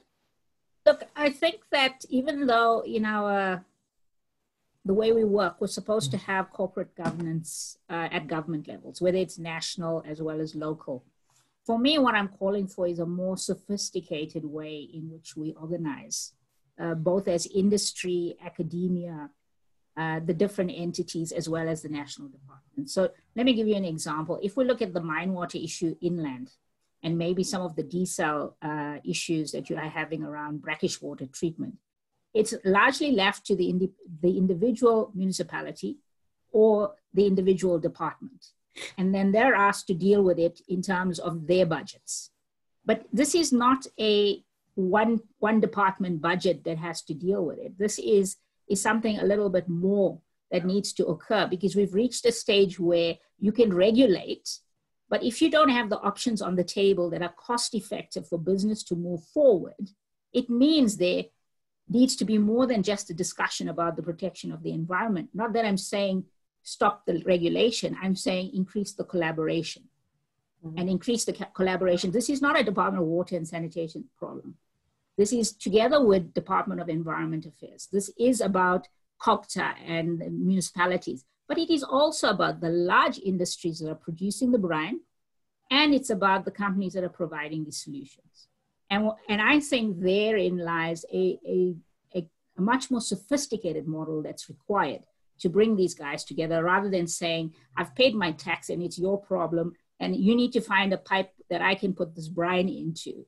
And then it becomes your problem to deal with. Let me tell you that the municipalities right now, their municipal systems, there is no reinvestment cost into their wastewater treatment plants. So there's no space to continually pump high salt waters into their wastewater treatment plants. They can barely deal with all the other things. So they're not putting in the increased unit processes to deal with it. They don't have the luxury of putting an RO process at the end of their effluent treatment to kind of clean up the whatever brine is in that system. So what I'm saying here is it is a complex problem, but it's a complex problem that we all share. And the Department of Science and Technology can support, and the Water Research Commission can support the research. But academics and should I say innovators, tech companies, industries that produce the waste, and all the other guys need to come together and say, how do we solve this? Because we need a solution at the end of it, not just the regulation. Okay. So I guess that's really the call to action. I think there's a lot of work that needs to be done. And what I'm hearing from you, Valerie, is it's not necessarily going to be led by government. It's going to have to be quite a big push from a number of different institutions that are being impacted from this. But there needs to be a very solution-oriented approach to it. And I think that's going to be the key issue here. I'd like to perhaps move over to some of the other questions that we received in the chat. And I wanted to direct one of them to Nigel, if that's okay. And Nigel, you can obviously let me know if you're not equipped to be able to respond to this. But in terms of some of the existing coastal discharge facilities, what are the options around receiving tankered brine for discharge through those outfall pipelines? I could give my thoughts on it, but I do not believe I am well equipped to offer that in terms of answering it. I can give from a technical perspective and a management perspective. The current coastal water permits are issued to specific users, and their intended use is very, very specific. So if it is a fish farm or a petrochemical facility, and under the environmental impact, they would have to detail the water quality to be released and the activity that they're undergoing. once you open up this realm of questions or this proposal, we would have to have a different discussion in terms of the EIA and operation and the monitoring of the incoming waste. So I think the challenge is really to frame this in a way that the operator would be a multi-purpose recipient, or this is the proposal, of potentially concentrated brines, and compliant brine streams could be blended and released where environmentally friendly. And potentially we could couple this with a centralized treatment facility that would further treat where needed, potentially removing heavy metals or separating out sodium sulfates with specialty membranes, leaving the sodium chloride there. So that's kind of the cheapest solution that is, I think, holistic. However, I see my colleague Bradley in the chat is just mentioning we still come to the end of the line that we need somewhere to take the concentrated final salt. Someone asked a question there on the evaporator. Yes, we're not processing out the sodium chloride to something else unless we have a nuclear reactor. We're just concentrating it. If it's a high quality, we take it to reuse as the first option, multiple uses of salt. If it's a low quality or contaminated, we need an option to take it, in my opinion, potentially to landfill. So don't know if that answers the question in a kind of a holistic way that we're trying to put together thought. The challenge is at the moment, third parties would not, I would not, if it was my business, accept someone else's brine without extensive testing. And even if I did, at that point, I don't believe you would be compliant to your discharge permit, because that would not be a waste that would be originating from your activities necessarily. So it would be a new proposal and a new discharge pipeline that would operate under a different premise. Okay. And then would you see opportunities under that kind of framework for approach to be taken through a private-public partnership? Because it feels like there's a lot of risk on both sides. But we need some funding to be able to get this collaborative and aggregated brine outfall to make sense, but it sounds like a single organization by themselves are probably not going to take this on entirely. Would you say that's an approach that might be viable? I think that's absolutely, if we can set the framework for it, I'm sure there would be a number of potentials for investors to come on board and look at various payback models. If we can build the framework around the costing of brine, the receiving the brine, on would industry be agreeable with the pricing structures and the models, and is there a market that would lead towards using this facility? We'd probably be talking, if we included just the operation of the pipeline and a potential large mechanical vapor recompression, or coupling that with a crystallizer, a multiple R100 million investment. And I think if we could set the framework, a partnership would be good. Obviously, we would have to avoid a monopoly forming on this, where pricing could be manipulated by a single operator.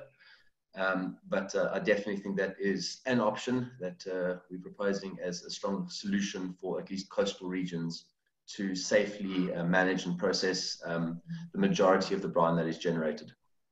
Okay. Sure, it's a big project to achieve under very short time frames as well. I guess that's the key challenge as well.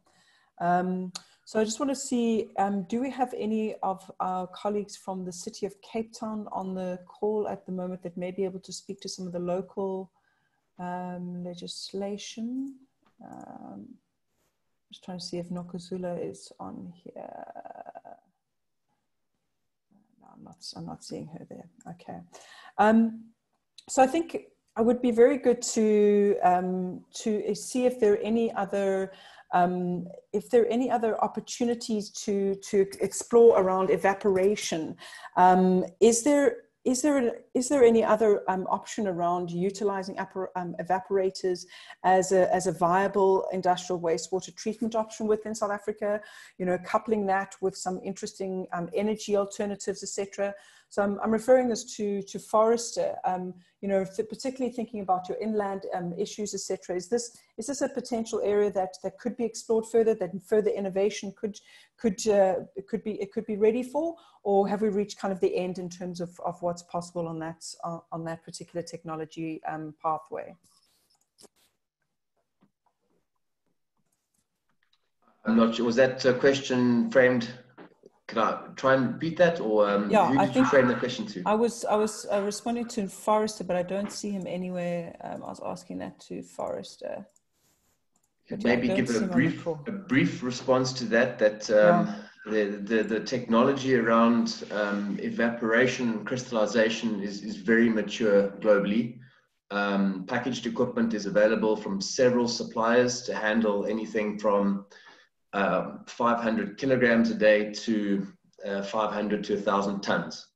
Packaged equipment, pre-engineered and assembled on site. For larger installations, custom-built evaporation is available as well from several large industrial players globally. It's very mature as a technology, and it's a very competitive space as a mature industry, and I don't believe there's extensive room for innovation. There's always room for innovation, but as a mature industry that is highly competitive, for instance, it's not an environment or a game that I would like to be involved with directly as a manufacturer due to the competition globally. Okay.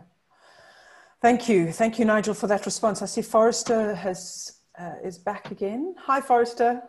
Hi. I don't know if you'd like to add anything to Nigel's response.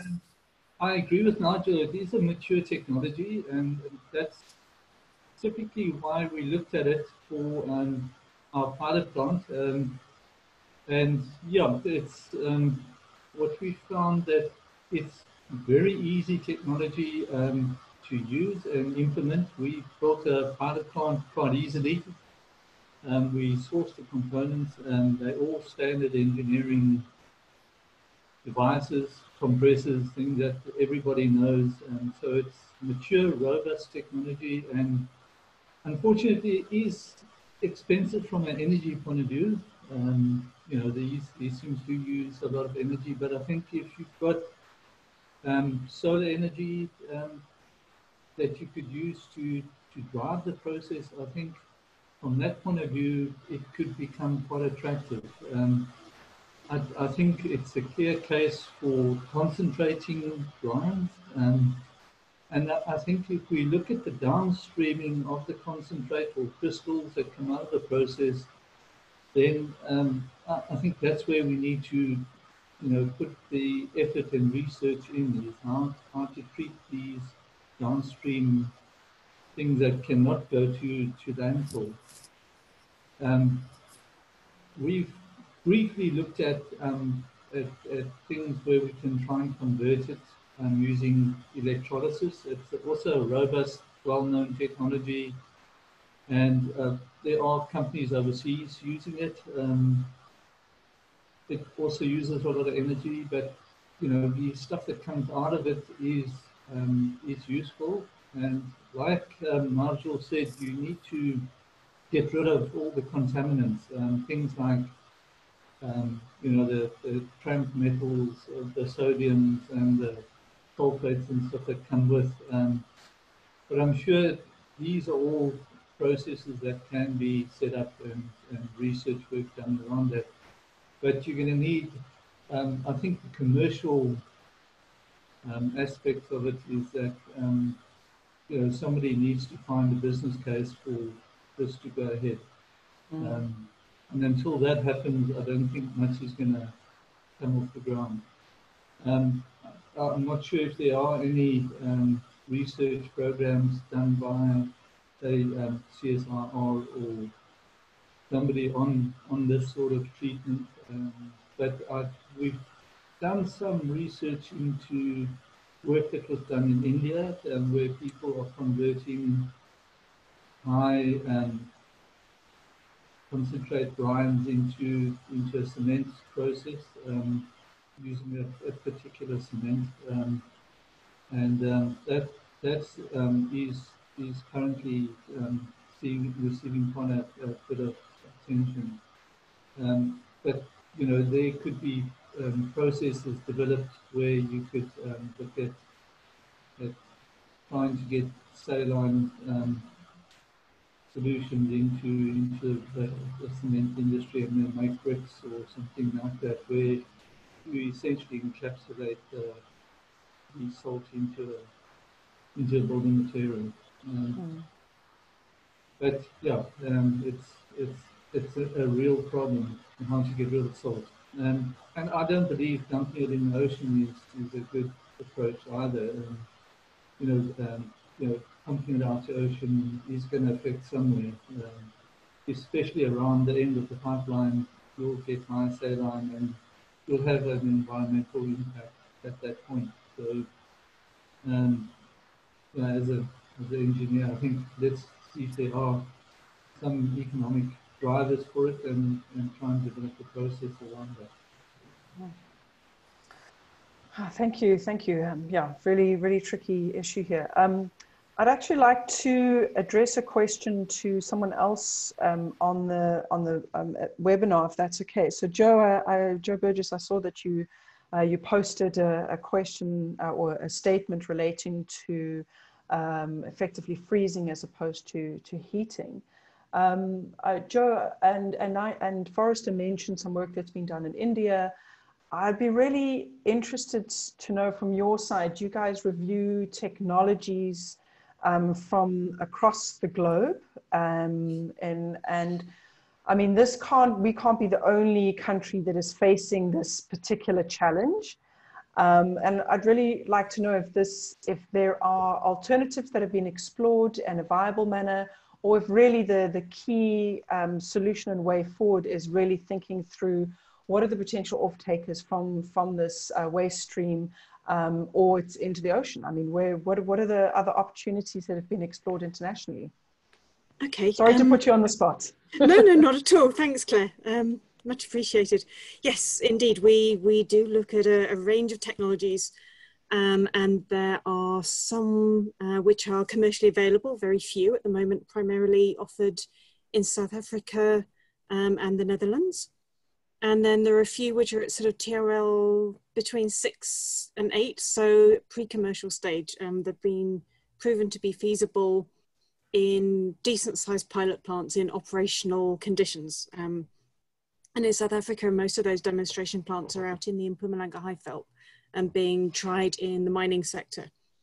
So there are two basic different formats for freeze desalination, and they both work by taking the temperature of the brine solution down to the point, a desired temperature point.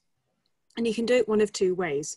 If you drop the temperature to, it's actually slightly below 0 degrees Celsius, then you can seed with ice crystals, pure water ice crystals effectively, and you can nucleate the precipitation of bigger ice crystals around those ice crystals. And much like your ice cubes in your rum and coke at the end of a busy week, they will float to the top and you can skim off the ice slurry. And when that melts, that's basically pure water. As the temperature decreases, different salts freeze or come out of solution at different temperatures. So you can do one of two things at that point. You can either drop the temperature in stages. So you can extract, for example, sodium chloride, magnesium sulfate, calcium carbonate at different points as relatively pure form, so between 95 and 99% pure. And you can extract them separately as separate solid products, and those can go into the bulk chemical industry if it's a salt that there is a market pull for, or if there is an insufficient concentration of any of the salts to do anything useful with, you can take the temperature down to something like, you can supercool to something around the -10 degrees mark, and then you will precipitate out the rest of your salts as a mixed solid. And then it's a case of immobilizing that solid and disposing of it in an encapsulated or immobilized form. It doesn't get you away from the disposal problem, but it does mean you have a much smaller volume to deal with, and it's in a solid form, so that your issues with mobilization of the dangerous components of the solid residue becomes a much smaller problem. To my mind, the most attractive way of doing it is the first one, where you use the eutectic point of each individual salt and you pull off the salts as independent products. Obviously, then you have issues with access to market, whether there actually is a market for that much salt. And there are sometimes issues with contaminants. If the freezing point of two salts in the brine solution, if the two freezing points are very close together, it can be very difficult to separate out the salts, and you might need a downstream process that solubilizes one of them, for example, or you can have engineered ligands that extract one of the salts from solution and reprecipitate it in a different form. But it's energetically much more affordable. The eutectic fixed crystallization has been done at a sort of 10 megaliter a day size. And the energy demand has been shown to be between 6 and 20 times lower than thermal evaporation, depending on the salts you're extracting in your heat recycle loops. So that's the thing I'm most excited about at the moment when it comes to brine management. Oh, thank you very much. I think that was very interesting, and it's very interesting to note that I guess South Africa, it sounds like, is kind of at the forefront of a lot of this work. And Jane just noted that we actually have Professor Alison Lewis on the call as well from UCT, who is the lead researcher on eutectic freeze technology. So Alison, I don't know if you're able to say hello as well. But yes, I'm very happy to respond. I'll be very brief. Thank you. Joe's actually, oops, sorry, blocked, there I am. Joe has actually given a great response. Thank you so much, Joe. I couldn't have expressed it better myself. But yes, we're still working in the field. I think I was quite surprised actually by the earlier discussion in that there's so much focus on disposal and so little focus on actual treatment. And our view is that treatment for recovery and reuse is the future, and that the sooner we get our heads around that, the better. As Valerie said, the more cooperation and partnerships we start around developing these solutions, where they start to become viable, I think that's the way to go. If anybody's interested in exploring this further, I'm very happy to share papers we've published. All the research we've done is in public domain through Water Research Commission reports and so on. So they're very welcome to contact me at GCT. I'm also on LinkedIn, and I'm very happy to share. So thank you. I mean, it's been a great webinar so far. Thank you very much, Alison, for noting that, because I think it's a perfect segue into closing off this discussion. So, you know, as I noted at the beginning of the webinar, we really want to encourage people to connect with each other, hence the inclusion of your organizational name in your name on the participant list. And I'd really, if you would like to be connected with anyone else, after this webinar, please send an email through to Jane. You should all have her email address, jane@greencape.co.za, and she can connect you, because we'd like to keep these conversations going. I think it's been very clear from this that there's a number of challenges that exist, and the only way that we're going to be able to solve for them is to work together in a far more collaborative manner. And it sounds like there's a lot of work that needs to be done around market development. There needs to be a lot of thinking that needs to happen around disposal. And I think there has to be a lot of work done between the municipalities and the industry that are within those municipalities, because to the best of our knowledge, you know, a lot of the government and municipalities themselves are actually the largest generators of a lot of this brine, and they don't necessarily have a viable solution for them. So I think that there's a vested interest from a number of different participants in the sector to be able to find viable solutions, but we can't do it alone. I mean, I think Nigel's articulation of that particular solution around a coastal discharge is going to cost hundreds of millions of rands. That's not money that's easily found in this current economic environment. But there are, of course, opportunities to think much more extensively about reuse of this brine, and to really explore areas where there are also greater synergies between various different market players for the use of the brine disposal. So yeah, thank you very much for your participation and your attendance at this event. We will send around the presentations as noted previously, and we will upload some of the comments and key insights from this event onto our website. And of course, we'll email everyone with that. And then I guess just to say thank you very much. And if you have any other questions or concerns, please get hold of Jane, and we'd like to connect you with the various other participants on this call. Thank you and goodbye.